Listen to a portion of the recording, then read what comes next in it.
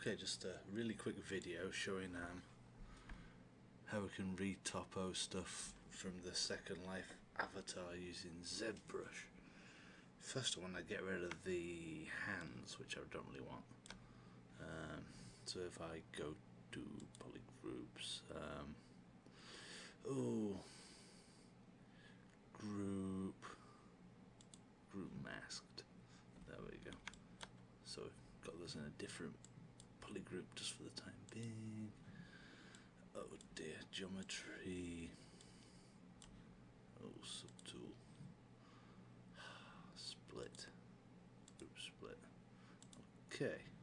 Just got rid of the hands. Delete. Okay.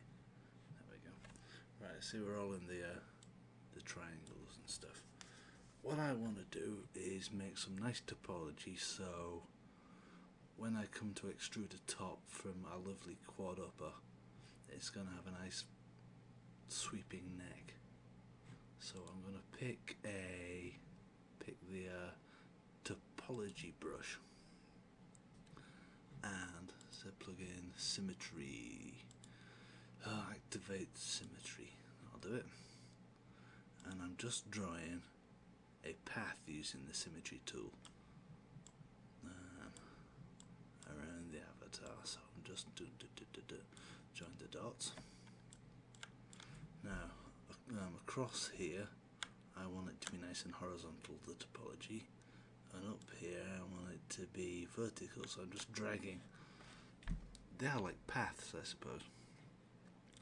And now here comes the magic. Geometry qremesher.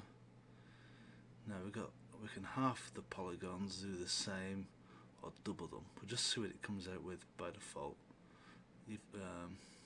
It's got a target polygon count, so hit qremesher and it thinks about it, and fingers crossed.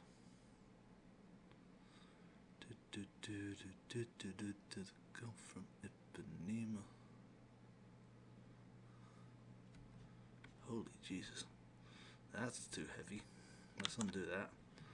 Let's try and do it the same number of polys as there, just in quads. There we go. Look at that. So that ain't bad. So that's all quads. Now that I would export out as an object and stick back onto Avastar, and then you're just selecting loops and the like. See what I mean? It feels like cheating.